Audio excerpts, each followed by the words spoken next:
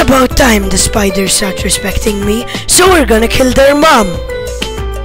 Welcome back guys, today we're going to be killing the Broodmother. Now, not just the ordinary Broodmother, but the infused Broodmother in New Game +1.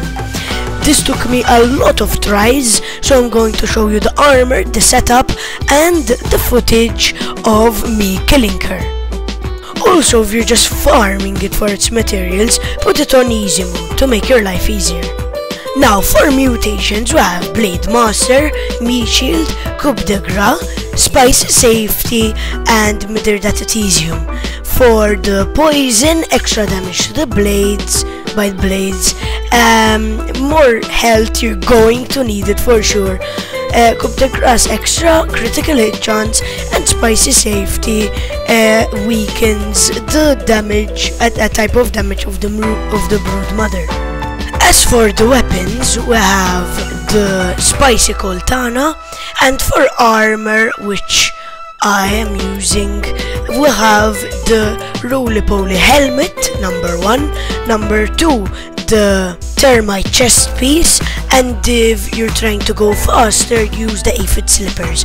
But if you're struggling in the defense department, you can use the Mantis Shin Guards. It's also important that if you can't perfect block, you should really start practicing to perfect block, because you're going to need to perfect block. It's not really an option. So you need to perfect block, you need to defend, and try and kill the minions before you continue with the Hedge Broodmother, because they will nibble at your health. If they're infused, they might even do like an exploding damage, and you will definitely die because they're really powerful. So block and try and kill them first. And if all goes well, you shouldn't be dead. And don't forget to do Dissection Expert so you get much more materials. Now, what do these materials unlock? Let's see. Now, the new Broodmother rules unlocks a Fusion Crystal. Now, the Fusion Crystal can only be used in the Yoked Station to level up weapons from level 9 upwards.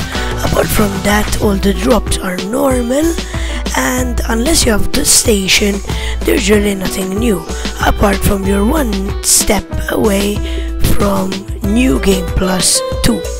I hope you enjoyed the video, don't forget to subscribe, and see you next time guys.